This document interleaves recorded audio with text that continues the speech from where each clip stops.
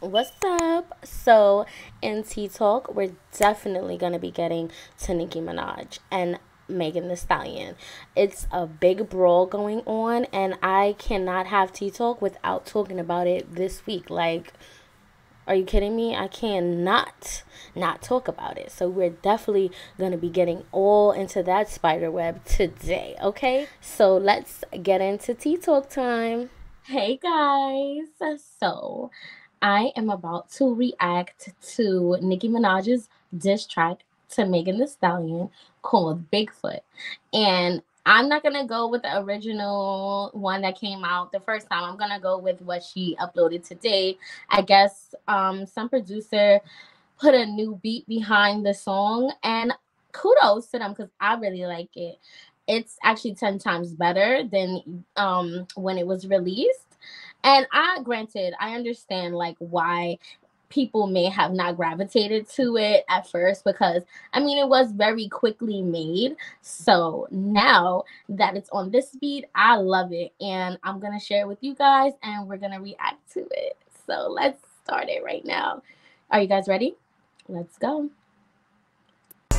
Flow is such a bore, drinking a bottle of Henny through a straw. Bitch, you better stop the dialogue, or I hit call and buy your catalog. Oh, okay. First of all, catalog. Well, can Nicki actually purchase her catalog? Like, can she do that? That is messed up. Sigh, how you fucking mother man when she... I'm sorry, but that sounded like Roman, didn't it? I mean, like, I'm reacting already. Like, every little thing about this song is making me react. But, okay, I don't know if that was Roman. Roman might have not been taking his meds. So, let's keep going. Die, how you gonna get a king and can't cry? Child, bye, Bigfoot, but you still a smart fry. Swim on that mother when you lie. Hey, yo, this little begging whore talking about Megan's law. For a free beat, you can hit Megan raw. If you a ghostwriter, party in Megan's jaw. Shots thrown. Hold on.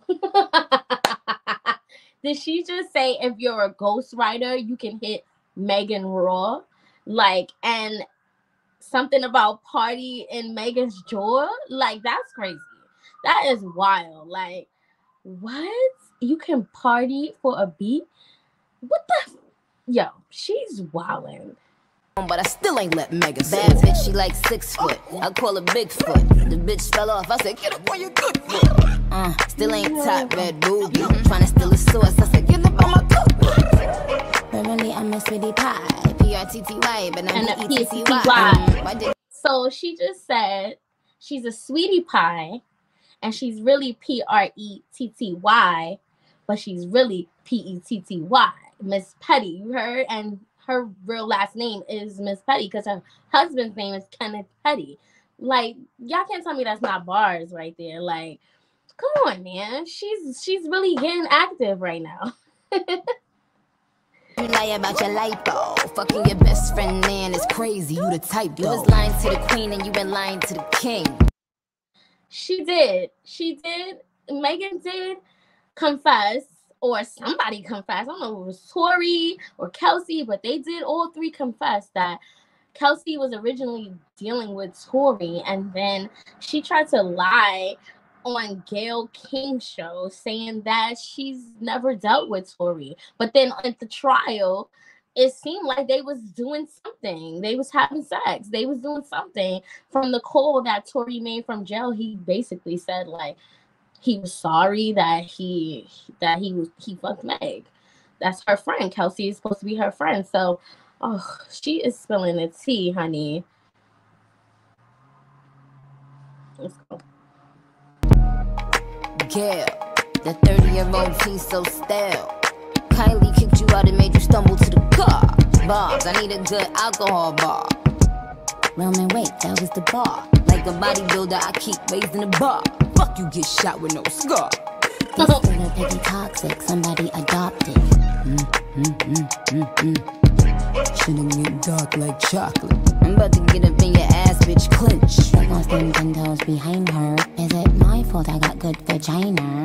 Why the fuck is you humping on a minor? Cause she was lying on your dead mama. I'm not your babe mama. Lost them 10 toes behind her. Is it my fault I got good vagina?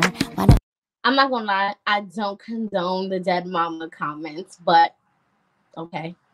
I guess you know, Megan went low and Nicki went straight to hell. So hey. fuck is you humping on a minor? Cause she was lying on your dead mama. I'm not your babe mama, lying on your dead mama. I'm not your babe mama, lying on your dead mama. Lying on your dead mama, lying on your dead mama. Lying on your dead mama, lying on your dead mama. Now listen up, Bigfoot. You know I got a lot of tea. I went easy on you.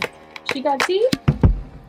Spell it. Glass fragments, foot ass bitch. You know, whenever I meet a woman that would fuck her friend's man And let your friend talk about your ex-friend baby on the internet. I know that they have a very evil spirit. Where my prayer warriors at? I don't think you want the next installment of this song. I know it's the most attention you've ever gotten. One flow out, but she is a one flow type of girl. Oh my god. So that's basically it. That's all I'm gonna give you guys. You know what I'm saying? Like, I love it. Like, this is hip hop. I'm sorry. Like, I love it. Exclude the dead mama comments because I'm not really about talking about the dead. But that I thought it was amazing for her to come up with that in just one night, and then for people to sit here and say, oh well, Nicki, she said that already in her Twitter rants. I mean, okay, that means that she created a song in like one day, a whole diss track. Like, obviously, so nobody can call her a ghostwriter if that was, or can't say that she has a ghostwriter, right? Nobody can say that. If she just said all of this on Twitter and turned it into a song, like, and listen, we're gonna get to it. We're gonna talk more about it now that you guys heard the new version of the diss track. So I don't know. Tell me what you guys think of it with a new beat. You know, she did put out one a cappella, so we could put this on 1,000 different beats, honestly. Like, I just love this time of the year right now. Like, it's amazing. Like, this 2024 is starting off so good. But okay, let's go and let's chat about it. So yeah, guys, we gonna, you know, get to the, you know, the beef stew, because it's brewing. It's obviously brewing. Like, Nicki and Megan are beefing. Okay, let's just say Nicki, because Megan is not really responding to anything right now. And, you know, to each his own. Whatever she feels like doing, you know, I like both women at the end of the day. Like, I have no, like, I'm not that type of girl that's just gonna say, oh, I only rock with Nicki Minaj. Like, no, I love both girls. I love female rappers. I'm a part of that culture. Like, I support both women. I hope both women diss each other. Like, I'm just here for the mess. Like, I'm here for the mess. I'm supporting the women. Like, I'm supporting the women in hip hop. Let's go. Let's get this shit, like, let's get it active. Like, let's get some motion into this. I'm loving this. Like, this is what I've been waiting for. I'm tired of the pussy rap. I'm tired of the fuck my baby daddies. I want to hear the bickering. I want to hear the bars. Like, that's all I want to hear. That's all I want to hear. Do you understand me? Okay. So, let's get to the beef anyways. Like, where's all of this even stemming from? Like, I got something for you guys. So let me show you guys what I got, because this is the conclusion that I have came to. Let me just talk to you guys a little bit about how I feel about the Megan and Nicki Minaj spat or little confrontation they got going on right now. Let's really dive into how this may have all gotten started in the first place, because, like, where is this coming from? Where's all of this beef coming from? Like, these two girls in the beginning were, like, you know, cute. They did a song together called Hot Girl Summer, and then, like, everything went to shit after that. Like, it's only been a few years. So I just, you know, decided to come up with a chart and really get into it. Like, I came up with a chart. So this chart, obviously, as you can see on the screen, we have a bunch of rap ladies, okay? Hip-hop rap ladies that are relevant right now in the industry, in the music industry. And as you can see at the top, we have Nicki Minaj on one side, and we have Lil' Kim on the other side. I believe everything started with these two women, okay? Nicki Minaj calls herself the Barbie. Lil' Kim been calling herself the Barbie.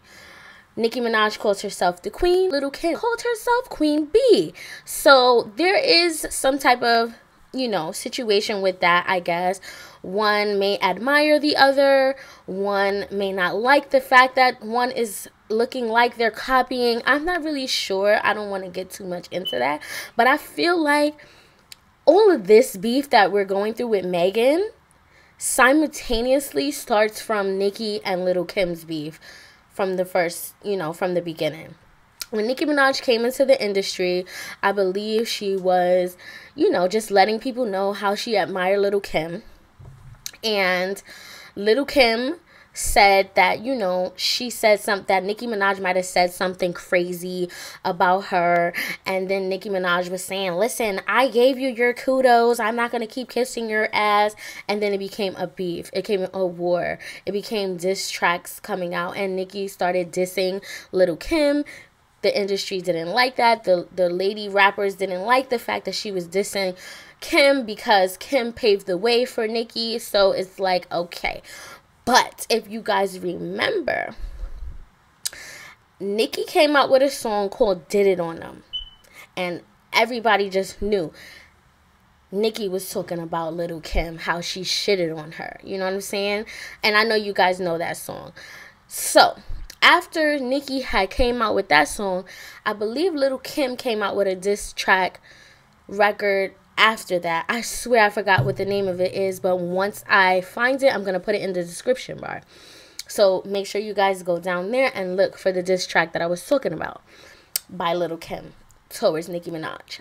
Okay? So what a wonderful thing happened in hip-hop for women, like, that gave us, like, you know, some type of excitement in the female hip-hop world, if you ask me. Like, of course, nobody wants to see two women in the industry fighting, but the girls went bar for bar, you know what I'm saying, and made the best women win. You know what I'm saying? It's a competition. It became a competition. If you can see on my chart, when Remy Ma came home from doing her 7-year bid for shooting her friend, or her ex-friend, in the club for stealing $1,000 from her, Remy came home and automatically had some static with Nicki Minaj, because I guess while Remy was in jail and knowing that she was about to get out, she was hearing about Nicki Minaj, and Nicki Minaj was like, oh, I'm such a fan of Remy.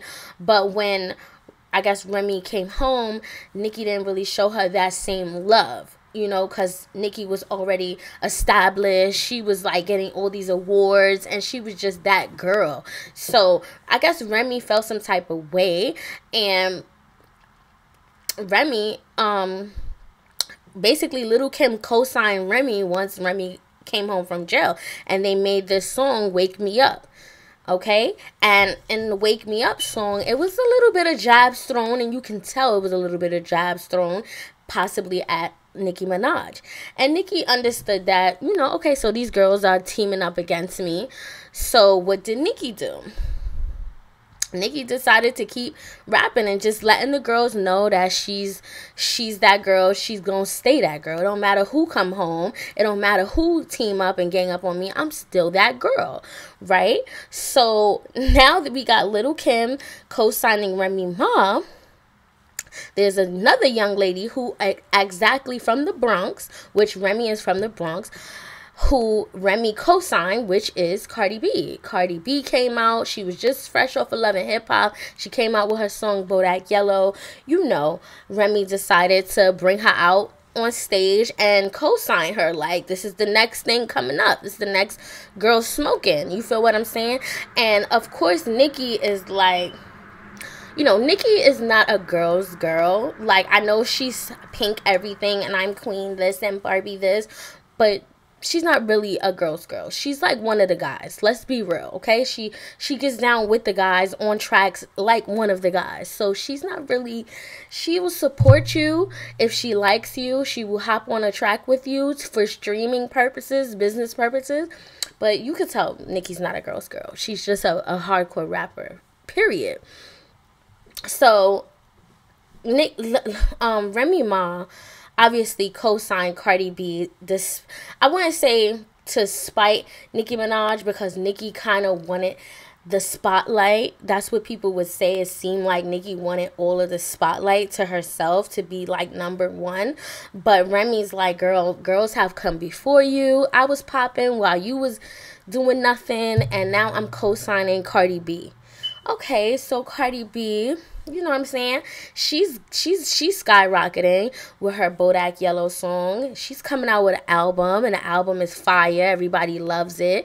It seems like Nicki's hating on Cardi B. I'm not going to say she was, but it's a possibility. Girls will be girls, you know what I'm saying? We a little catty and jealous sometimes, but okay. Bust this, you know what I'm saying? City Girls come out. City Girls, they out, they fire, they're a new rap group. You know, they starting a new wave of rap. And I believe when the City Girls came out, City Girls were like friends with some other girls in the strip club scene. And I believe the strip club girls, one of them was caught messing around with Cardi B's boyfriend at the time, Offset. And those were the City Girls friends, the two twin girls. So, and one of them that was with Offset in the club or whatever got caught cheating on Cardi, whatever. So now we got City Girls, Cardi B beefing. So look at what Nicki finds the opportunity to go and, you know, support the City Girls. Now, Cardi B was cool with the City Girls, but you know how, because they came out with a song with the City Girls called Twerk, and it blew up. It was like the summer banger or whatever. But I guess in the midst of that, the Offset situation with the girl that was close with the City Girls from the strip club scene, I guess that grew a wedge between them. But here comes Queen Nicki. She co-signs the City Girls. Like, okay, like, why not, right? So she co-signs the City Girls. The City Girls are rocking. Well, you know what? I'm not going to say City Girls. I'm going to say JT. JT is, like, rocking with Nicki Minaj. So we have Nicki Minaj, and JT is rocking with the City Girls. I'm sorry, Nicki Minaj is rocking with the City Girls, but Cardi B has a little problem with the City Girls. So now Cardi B, Remy Ma, Lil' Kim don't like Nicki Minaj. And Cardi B gets into that spat with Nicki Minaj at some type of gala or award show. I'm not exactly sure which one. And then, you know, Cardi B walks out with a knot on her head. Okay, cool. So now Cardi B really doesn't like Nicki. And that's it. So now we have Cardi B comes out with a song during the pandemic with Megan Thee Stallion. Megan has to continue to work with other artists.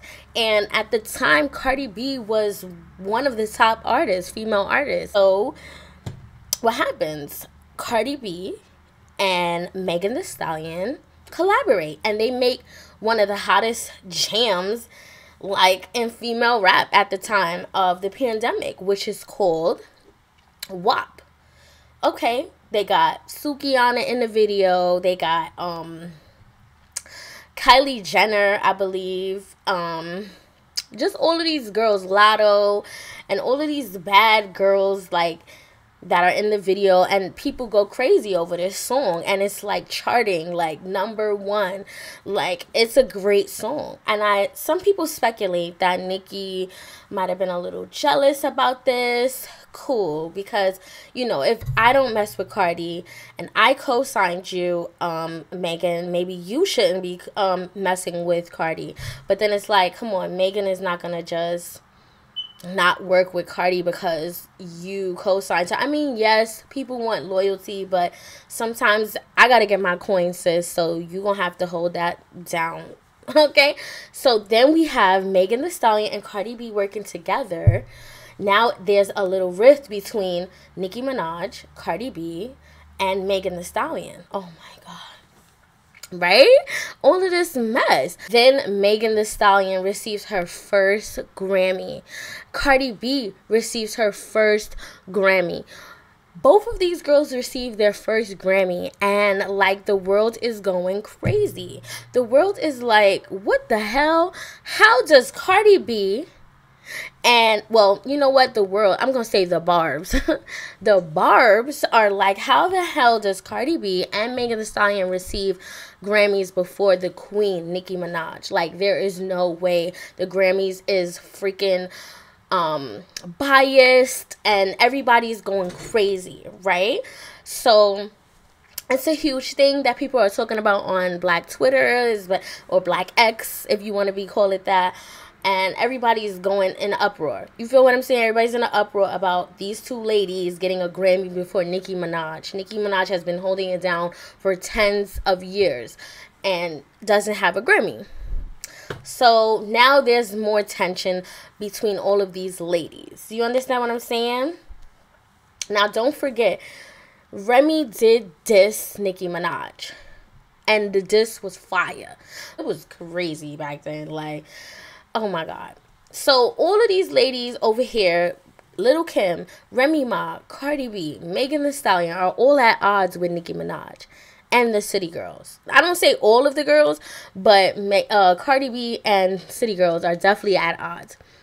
So then we had, after Megan Thee Stallion, we had Lotto. Miss Mulatto at the time, but now she's Lotto. Lotto was up and coming. She's fresh. She's sexy. She's young. She's new. She's got bars. She's just the whole package. You know what I'm saying? We don't got to do too much with Lotto. So Lotto comes into the scene, and she's just expressing to everybody, oh, I love Nicki Minaj. If I ever did a feature with a female artist, I would want it to be Nicki, and just giving Nicki all of her kudos. And, like, that shit is hitting deaf ears on Nicki's ears. Like, she don't care about that. Like, I guess Nicki is like, I'm not about to just give girls...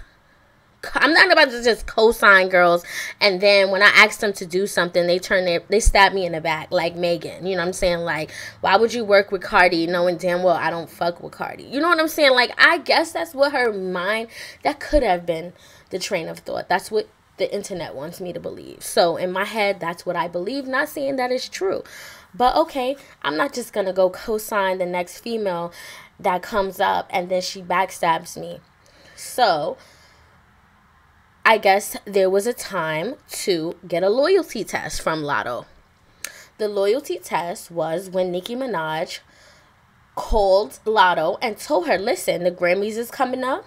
My song, Freaky Girl, just came out. Your song, Big Energy, you might as well just, like, don't even worry about it. Stay out of there. Boycott. Tell them you're not going to be a part of it. Tell the Grammys you're not going to be a part of it if they keep you in the same category as me. And Miss Mulatto was like, excuse me? Girl, I've been waiting for this moment my whole entire life, since CRUSH on you. You know that song, I gotta CRUSH on you? She's been waiting for a Grammy since the rap game. So, no, she wasn't gonna do that. She just told the queen respectfully, not happening. So, the queen was like, it's cool.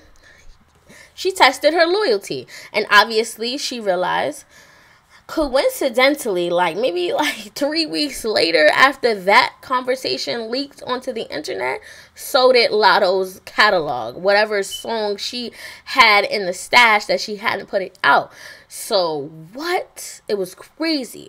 So Lotto didn't want to feel defeated. So what did she do? She made a song called Put It on the Floor.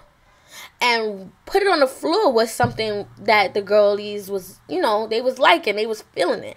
But what made them feel Put It on the Floor even more is when Cardi was on the remix. And Cardi Cardi ate that beat up crazy, right? Looking good, sounding good, just great visuals, amazing song. So Cardi and Lotto are now besties. Cardi B and Lotto are two peas in a pod now. And it just seems like all the girls who dislike Nicki get on a beat or get on a song with Cardi. It seems like that. Not saying that it is that, right? So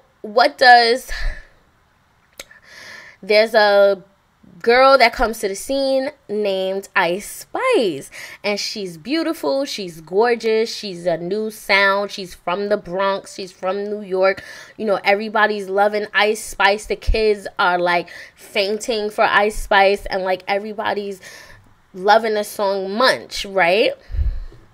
Here comes the internet just gagging like, oh, Ice Spice looks like a natural Lotto. Like, what? Like, okay, so Ice Spice is like, she's this curly hair girl. She can straighten her hair and like it goes down her back and it's cute. It's orange. She's really light skinned, like a yellow type of light skin, like really beautiful skin. She has this smoking body, like, and definitely looks very natural. Her body, it looks very natural. And people are comparing her to Lotto. But they are saying that Ice Spice is the natural Lotto. Like, Lotto is, you know, done up. She got a BBL, you know what I'm saying? She got her boobs done, all of this stuff. Like, okay, so now they're comparing her to Lotto. So what happens after, you know, the internet starts this beef between Lotto and Ice Spice? Well, soon after, here comes Nicki Minaj co-signing Ice Spice. It's like, oh my God. So Cardi B is going through problems or whatever. And then I guess she and her her husband get separated, and here comes Akbar on the internet talking mad crap about her, because you know Akbar loved her some Nicki Minaj. She professed her undying love for Nicki Minaj, and she's like on the internet laughing and kikiing about Cardi B and her failed marriage. It was crazy. So that's why I created this chart, because this is where all of this beef stems from. Little Kim and Nicki Minaj. I mean, it starts from the two queens. I'm sorry. I had to break it down. Because this is what I see. And now people are saying that Ice Spice's new song that's called Think You the Shit, Bitch, You're Not Even a Fart. That song is really about Lotto, or like there was some disses about, you know, towards Lotto, and I'm like, yo, the internet really be trolling. Like, not to say it's not true, but I'm just here for it at the end of the day, because like I just want to hear you girls rap. Like I'm okay with the party jams, but where are the bars? Where are the disses? Where are all of that? I want to hear it. I'm here for it. 100%. Now, the dead mama things, I can't get jiggy with that. I can't get jiggy with that. I'm sorry. I don't think that that's appropriate. I would never talk about nobody's mom, but I understand, again, that Nicki might have felt like you were talking about my family, so I'm going to talk about yours, and it's all bets is off. Like I said, you know what I'm saying, Megan went low and Nicki went straight to hell. You know what I'm saying? I'm sorry. Like, sometimes you can't say, oh no, you can't beat me up like that. Like, I punched you, you can't body slam me. No, you can't do that in a fight. So, I don't know. I just hope that Megan is not hurt too much about this, that she just chalks it up to this is the game and this is how it goes. I hope she doesn't get depressed about the situation, or like it affects her in a bad way. I hope that she just continues to prosper, definitely, and Nicki too, because she is the queen. And you know what I'm saying? But that's really my take on it. Like, it's just getting messy, and I love it. So kudos to the women, and I'm supporting everybody.